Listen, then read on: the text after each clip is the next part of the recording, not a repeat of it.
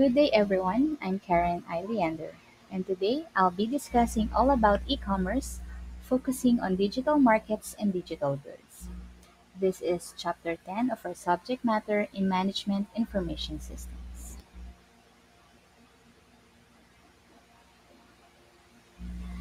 At the end of my presentation, students were able to number one, identify the unique features of e commerce, digital markets, and digital goods, identify the principal e commerce business and revenue models.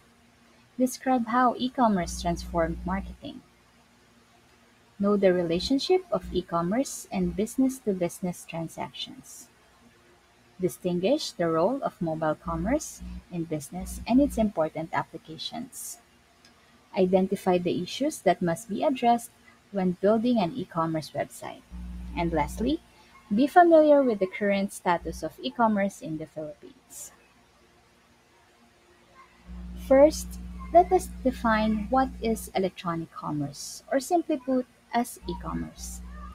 E-commerce refers to the use of internet and the web to transact business. More formally, e-commerce is about digitally enabled transactions between and among organizations and individuals.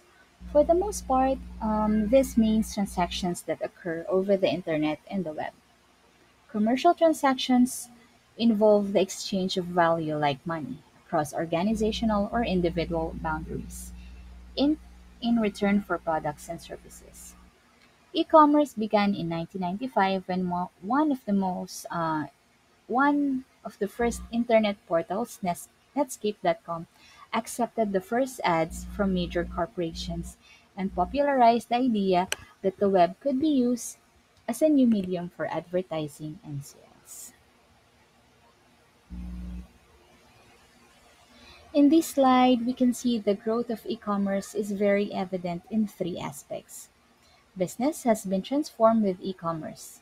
It became the fastest growing form of commerce when compared to physical retail stores, services, and entertainment. Social, mobile, and local commerce have become the fastest growing forms of e-commerce. This is also very evident during this pandemic. Next is technology foundations. E-commerce is nothing without these technologies and infrastructures. Wireless internet connections like Wi-Fi, WiMAX, 4G, and now 5G smartphones continue to expand. Powerful smartphones and tablet computers provide access to various apps, which will be discussed later. The Internet and Broadband Foundation becomes stronger in households and businesses as communication prices fall. Our communication with our loved ones becomes easier with social networking sites. Lastly, internet-based models of computing greatly reduce the cost of e-commerce websites.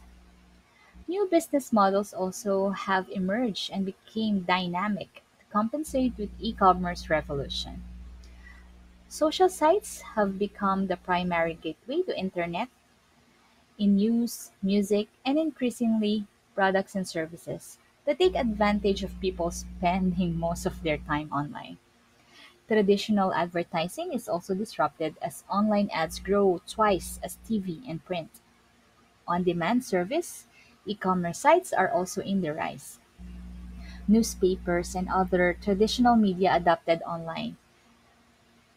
Online entertainment business models offering television, movies, and games continues to grow. Increasingly, the online distributors are moving into movie and TV production.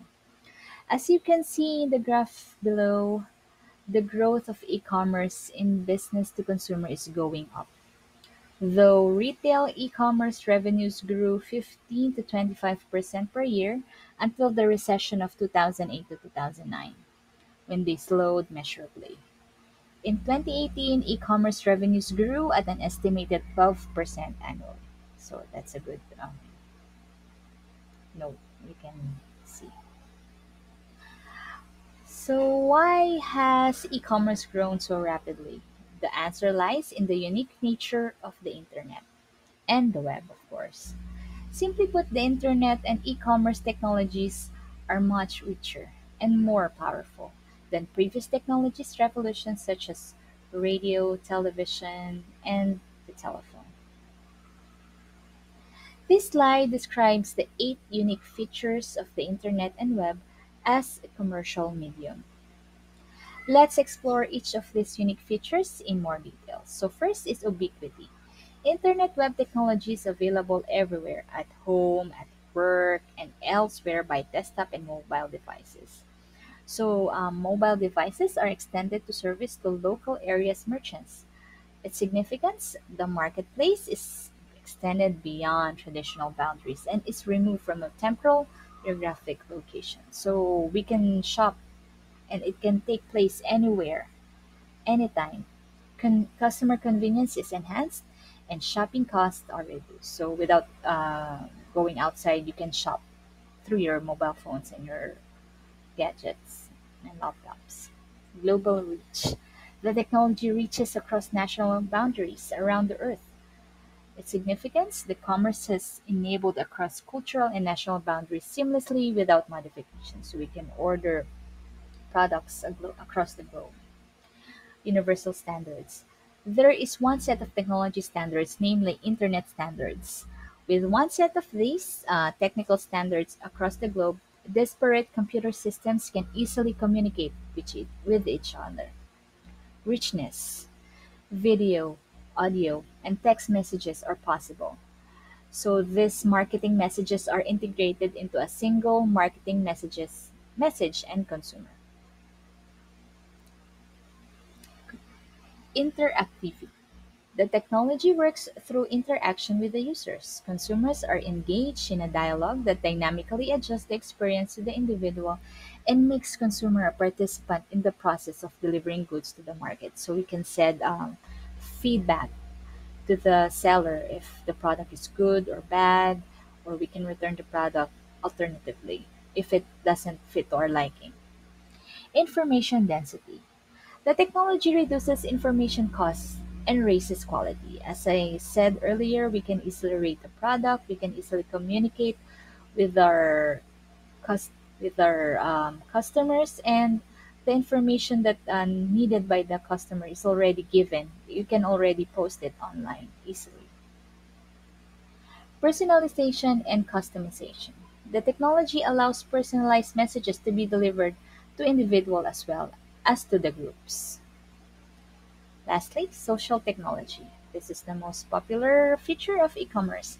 The technology supports content generation and social networking, which is very popular nowadays. The location, timing, and revenue models of businesses are based in some part and cost on the cost and distribution of information.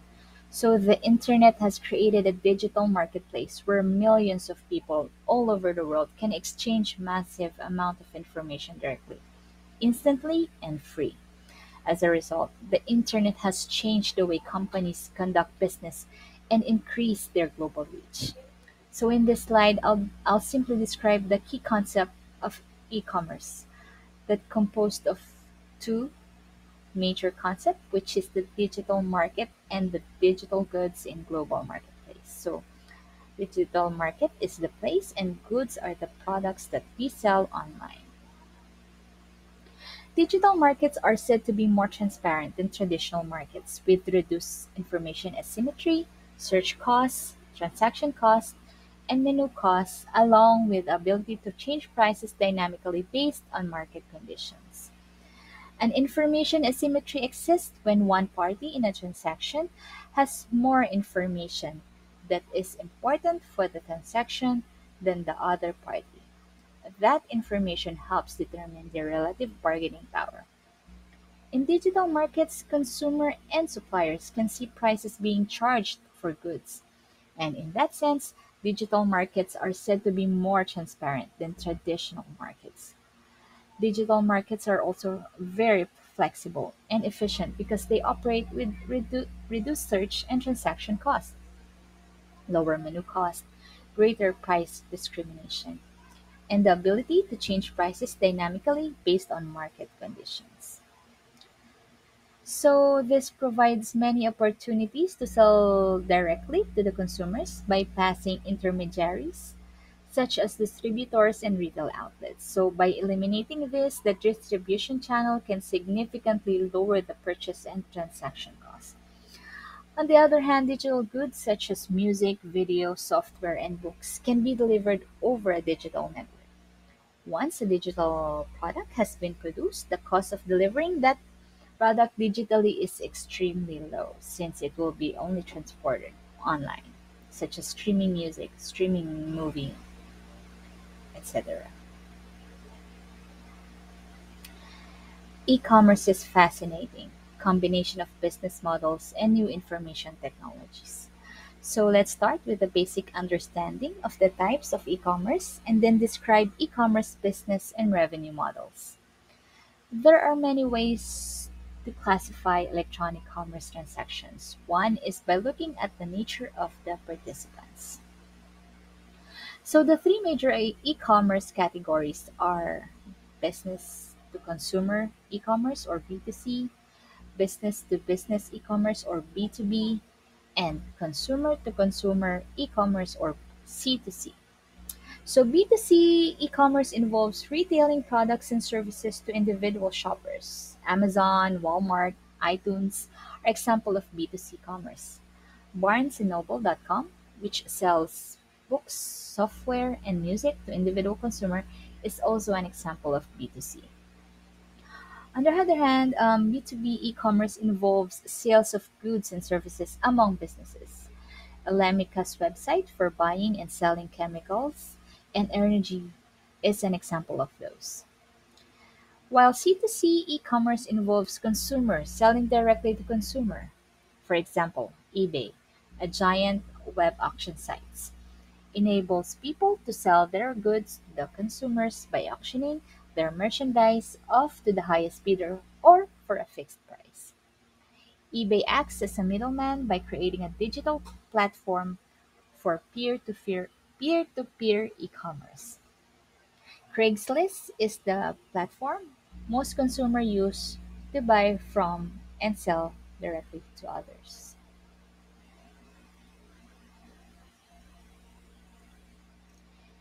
Changes in the economics of information described earlier have created the conditions for entirely new business models to appear while destroying older business models. So, in this slide, I will describe some of the most important internet business models that have emerged. All, in one way or another, use the internet, including apps on mobile devices, to add extra value to existing products and services or to provide new foundation for products and services. First is the e-tailer. Sells physical products directly to consumers or to individual businesses. So the example of this is Amazon, Blue Nile, and those. Another business model is a transaction broker. Saves user money and time by processing online sales transactions and generating a fee each time a transaction occurs. So some of which is eTrade.com and Expedia. Another business model is market creator. This provides a digital environment where buyers and sellers can meet, search for products, display products, and establish prices for those products can serve consumers or B2B e-commerce, generating revenue from transaction fees. So these are eBay, Priceline.com, Exostar, and Alamico. Next is content provider. This creates a revenue by providing digital content such as news, music, photos, videos over the web. The customer may pay to access the content or revenue by generated by advertising space. So some of which is WSJ.com, GettyImages.com, iTunes.com, and MSN Games. Also, another type of business model is a community provider. Yet again, the most famous provides an online meeting place where people with similar interests can communicate and find useful information. So these are Facebook, Twitter, TikTok, Instagram, those. Portal provides initial point of entry to the web, along with specialized content and other services. So these are your web browser like Yahoo, Amazon, AOL, Google, Safari, Edge, and all those. Service provider. Lastly, this is the last business model. Service provider provides applications such as photo sharing, video sharing, and user-generated content as services. So this provide other services such as online data storage and backup. So these are your Google Docs. They offer Google Drive, photobucket.com for your photos, Dropbox again for your files, and also for Apple users there's iClouds. A firm's revenue model describes how the firm will earn revenue, generate profits, and produce superior return on investments. Of course, they have to earn money so you can get their return. Although many e-commerce revenue models have been developed, most companies rely on or some combination of the following six revenue models. So these models are advertising, sales, subscription, free or freemium, transaction fee, and affiliate. So this is how they get their revenue through these six revenue models. So let's discuss one by one. In the advertising revenue model, a website generates revenue by attracting a large audience of visitors who can then be exposed to advertisements. So the advertising model is the most widely used revenue model in e-commerce. And agreeably, without advertising revenues, the web would be a vastly different experience from what it is now because people would be asked to pay for access to content. So we'd rather see an ad every now and then than to pay for every time we access the e-commerce site. So websites with the largest viewership or that attracts a highly specialized, differentiated viewership and are able to retain users' attention, so stickiness, can charge higher advertising rates. So as you can notice, the more views that you have in YouTube or the more famous YouTuber you are, more ads will be attracted to you because they know that you attract more people to watch those ads. On the other hand, in the sales revenue model, companies derive revenue by selling goods, information, or services to customers.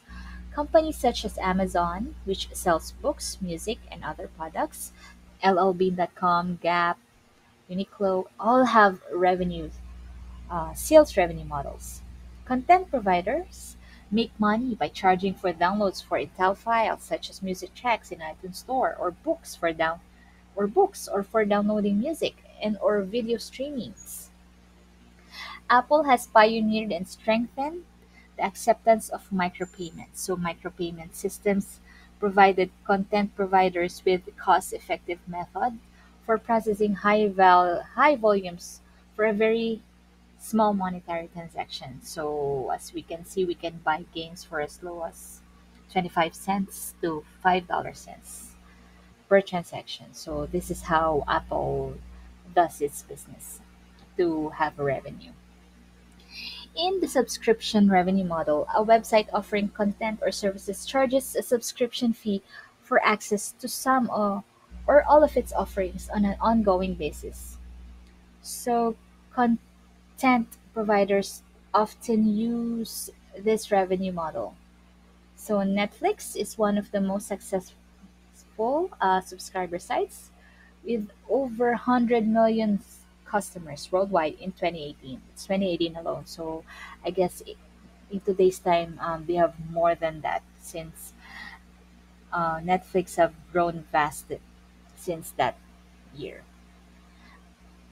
To be successful, the subscription model requires the content to be perceived as differentiated, having high added value, and not readily available elsewhere or easily replicated. So they should offer more exclusive contents like in HBO Go or HBO Max. There are certain movies and series that you can only access to that and not in Netflix and so on. Another type of revenue model is the free or freemium model revenue model. The firm offer basic services or content for free and charge for a premium for advanced and special features. So for example, Google offers free applications but charges for premium services. The idea is to attract very large audiences with free services and then convert some of these audiences to paid subscription for premium services. So actually one problem with this model is converting people for being freeloaders to paying customers. So free can be a powerful model for losing money. None of the freemium music streaming sites have earned a profit to date. So nevertheless, they are finding that free service with ad revenue is more profitable than the paid subscriber part of their business. So people like us, we're not aware that even though we don't pay for premium, but even though we hear ads while listening music, while we watch um, YouTube videos. So even though we don't subscribe in premium, they are still earning money through that ad. Since, as said here, um, not all people have the capacity to subscribe for this type of social networking sites to such. So, on the other hand, in the transaction fee revenue model, a company receives a fee for enabling or executing a transaction. For example, eBay provides an online auction marketplace and receive a small transaction fee from a seller if the seller is successful in selling an item.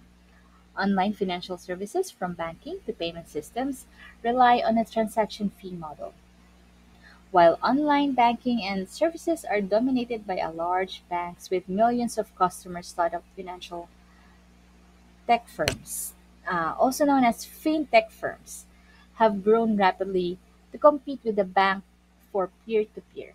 So bill payment, money transfer, lending, crowdsourcing, financial advice, and aggregation services. So lastly, in the affiliate revenue model, websites send visitors to other websites in return for a referral fee or a percentage of the revenue from any resulting sales. So referral fees are also referred to as lead generation fees. So Amazon uses affiliates that steer business to the Amazon website by placing the Amazon logo on their blogs. Now it's the vlogs for the influencers. Personal blogs and vlogs often contain display ads as part of these affiliate programs. Some vloggers and bloggers are paid directly by manufacturers or receive free products for speaking highly of products and providing sales to sales channels. So this here in the Philippines, actually being an affiliate or being an influencer became like a career for some. So they're doing nothing. They're just making vlogs about the products and promoting it um, decisively every now and then. And but with that, they are getting paid. Plus, they're getting the experience of those services and products as well. So it's like a testimonial of those products. Although e-commerce and the internet have changed the entire industries and enabled new business models, no industry has been more affected than marketing and marketing communications. So the internet provides marketers with a new ways of identifying and communicating with millions of potential customers at cost far lower than the traditional media. So including search engine marketing, data mining, recommender systems, and targeted email. So creating sites where thousands, even millions of people can interact offers business firms new ways to market and advertise and to discover who likes and dislikes their products.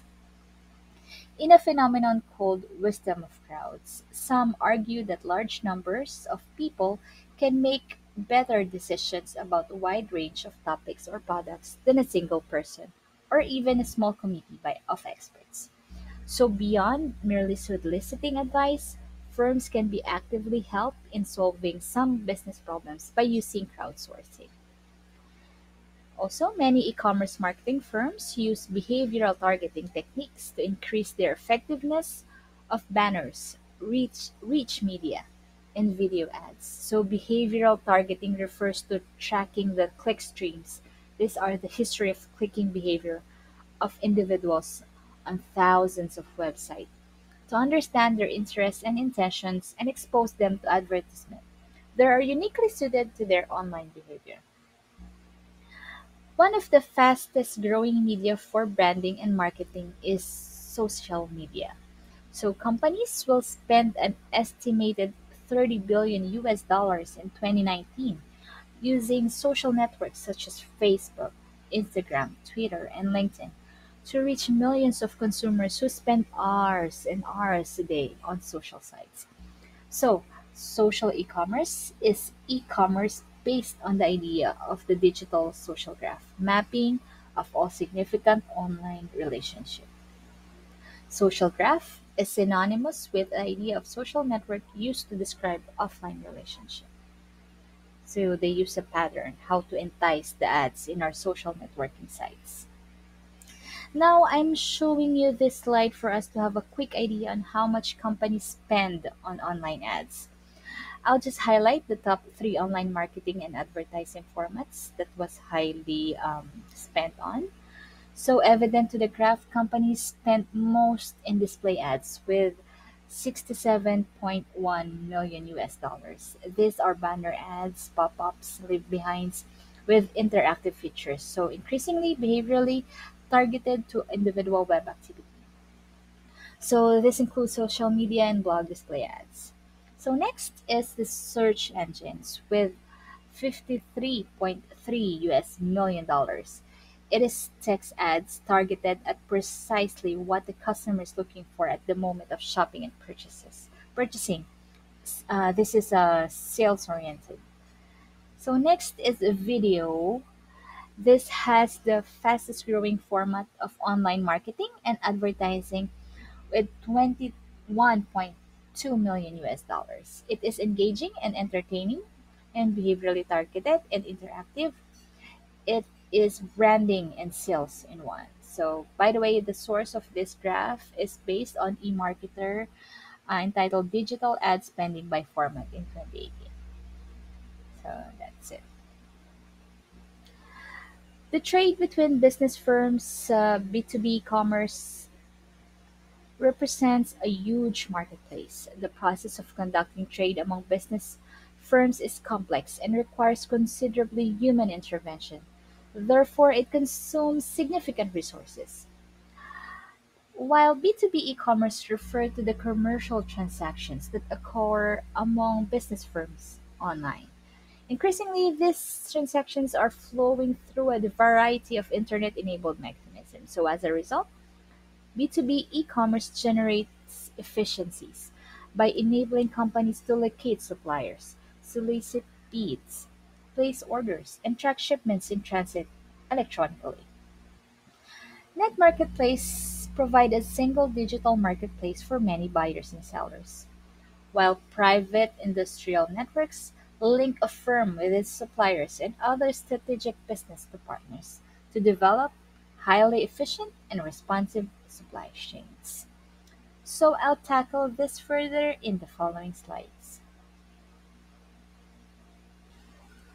About 80% of online B2B e-commerce is still based on proprietary systems for electronic data interchange. EDI enables the computer-to-computer exchange between two organizations of standard transactions such as invoices, bills of lading, schedules, or purchase orders. Transactions are automatically transmitted from one information system to another through a network, eliminating the printing and handling of paper at one end and the inputting of data to other. Each major industry in the US and much of the rest of the world has EDI standards that define the structure and information fields of electronic transaction for that industry. In the illustration below, companies use EDI to automate transaction for B2B e-commerce and continuous inventory replenishment. So suppliers can automatically send data about the shipments to purchasing firms. The purchasing firms, on the other hand, can use EDI to provide production and inventory requirements and payment data suppliers in just one go. Next is with e-commerce B2B, we are given new ways of buying and selling. So the internet and web technology enable businesses to create electronic storefronts for selling to other businesses using the same techniques as used for B2C commerce. Alternatively, businesses can use internet technology to create extranets or electronic marketplaces for linking to other businesses for purchase and sales transactions. So, net marketplaces, which are sometimes called e-hubs, provide a single digital marketplace based on internet technology for many buyers and sellers, as shown in the figure below. They are industry owned or operate as independent intermediaries between buyers and sellers. So, net marketplaces generate revenue from purchase and sale transactions and other services. Participants in net marketplace can establish prices through online negotiations, auctions, or other requests for quotations, or they can be used fixed prices. So with a net marketplace, we can have a single digital marketplace.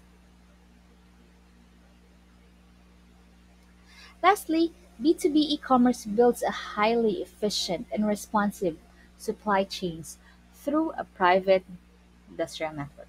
So a private industrial network typically consists of a large firm that's in the middle using a secure website to link its suppliers and other key business partners as shown in the figure.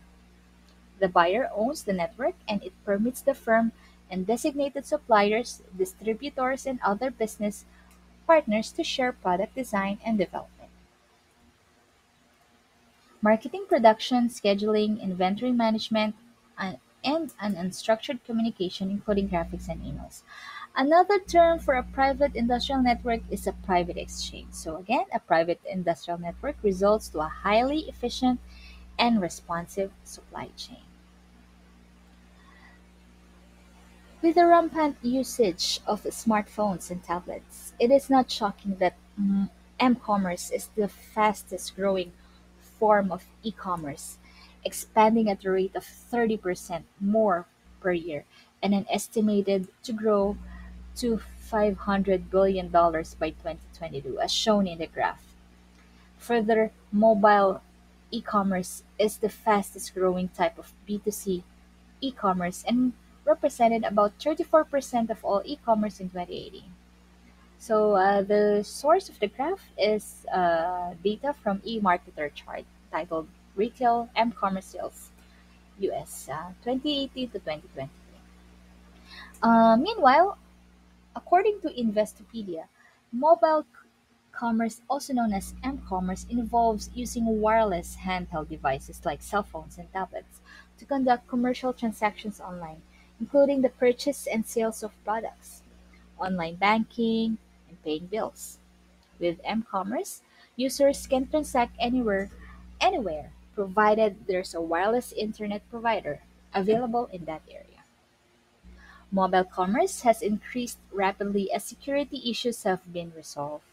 So the security features that we have now is we have this face recognition. We also have this thumb recognition before we transact with our delicate mobile apps, like in mostly in banking needs. Companies like Apple and Google have introduced their own mobile commerce services. So, how does it differ with e-commerce? E-commerce may be conducted via a desktop computer or laptop, smartphone, or tablet. However, e-commerce is typically associated with computer in which user has to find a location with an internet connection. Conversely, m-commerce specifically refers to transactions done via smartphone or any mobile devices. With m-commerce, users can transact anywhere provided there's a wireless internet provider available in that area. M-commerce transactions tend to be done with a few clicks, while e-commerce done via tablet, laptop, or desktop might involve a time and exploring company's website. With those differences of e-commerce and m-commerce gave birth to m-commerce applications. The portability of mobile devices help businesses extend their reach to their customers through their mobile commerce. M-commerce is especially well suited for location-based applications such as finding local hotels, restaurants, monitoring traffic and weather, providing personalized location-based marketing. On the other hand, mobile phone and handhelds are being used for mobile bill payment, banking, securities trading, transportation, schedule updates, and downloads of digital contents such as music, games, and video clips. Only m-commerce requires wireless portals and specialized digital payment system can handle micropayments. That's why some of the apps before or as we download it, they are already asking if we have credit cards or debit cards, so we can facilitate these micropayments. So the GPS capabilities of smartphones have made geo advertising, geosocial, and geo information services possible. Building successful e-commerce presence requires a keen understanding of business technology and social issues as well as systematic approach. So today an e-commerce presence is not just a corporate website but also includes social network sites on Facebook and Twitter and smartphone apps where customers can access your services. So developing and coordinating all these customers venues can be a bit difficult. So, the two most important management challenges in building successful e commerce presence are number one, developing a clear understanding of your business objectives, and number two, how to choose the right technology to achieve these objectives. Though there were challenges, there are also strategies on how to overcome these. First is a company may be guided with an e commerce presence map. As you can see, here in the slide, an e-commerce presence requires firms to consider four types of presence, with specific platforms and activities associated with each. So the illustration again provides a roadmap to the platform and related activities you will need to think about when developing your e-commerce presence. So as shown, for example, there are four kinds of e-commerce presence, so websites, email, social media, and offline media. So a company must address different platforms for each these types. So for an instance, in the case of website presence, there are three platforms. There is a traditional desktop, the tablet, and smartphone. Meaning you can access this website through those three platforms with each different capabilities and so on. So moreover, each of this type of e-commerce websites, there are related activities that needs to consider. For instance, in the websites again, a company will want to engage in search marketing, search engine marketing, display ads, affiliate programs, and sponsorship. So if he tends to build a website, he must focus on those activities, and so on and so forth for those three types of presence. Where would you like to be a year from now? So it is very helpful for a company to have a rough idea of the time frame for developing your e-commerce presence when you begin. You should have your project down into small number of phases that could be completed within specified time. So the table illustrates a sample of a 1 year timeline for the development of an e-commerce presence for a startup company devoted to fashion for teenagers. So as you can see, it composed of six phases to achieve with a corresponding activity and a milestone. So this is for a 1 year plan. To localize my topic, I'll be discussing briefly our government's trust towards e-commerce. So we Filipinos have already embraced e-commerce as part of our lives. Despite the challenges we face in infrastructure and technology adoption, we still have actively participated in the growth and evolution of the technology, its platforms, and economy. So, why do we encourage our entrepreneurs to go online? Well, we are primed for an e commerce revolution. The Philippines has always boasted of a large, young, and growing population as the driving force of its economic growth and resilience. Our people have been our number one resource and are also proving to be the valuable in the global economic landscape in the decades to come. So, as shown in the snapshot, entrepreneurs took advantage of the 110.2 million people with 152.4 million mobile connections and 73.91 million internet connections. So as a result, there is a total of Philippine internet economy in 2020 that was accounted to 7.5 billion US dollars, and it is projected to grow by 2025 with 28 billion US dollars. Basta e-commerce, madali. This is our battle cry in the agency, our commitment for everything to become easy. So the e-commerce Philippines 2022 roadmap is designed as an easy read. It provides a simple narrative that contains an assessment of where we are, where we want to go, our goals and objectives, and how to get there. These are our strategies and measures of success. As the logo connotes, we see e-commerce as easy as pointing the finger towards a direction, as tapping the fingers on the keyboard, as clicking the mouse, or as pressing a button. It's the internet and the e-commerce at your fingertips. Easy for market access, digitalization, and logistic integration. The roadmap aligns with and contributes to the Philippine Development Plan 2017 to 2022, which creates the foundation for an inclusive, high trust, resilient, and globally competitive economy. Outlines strategies for the achievement of a long-term Ambition 2040, which is the matatag, maginhawa, at panatag na buhay for all Filipinos. And lastly, reinforces the Philippines' commitment to the UN Sustainable Development Goals. So, what do we hope to achieve this? More online sellers selling either in the domestic and or foreign markets. That's cross-border trade. Whether business to consumer, business to government, the e-commerce roadmap works to increase your sales, protect your company, and to ultimately grow your business. How? The formula is simple: ensure speed, enhance security, establish structure to expand sales.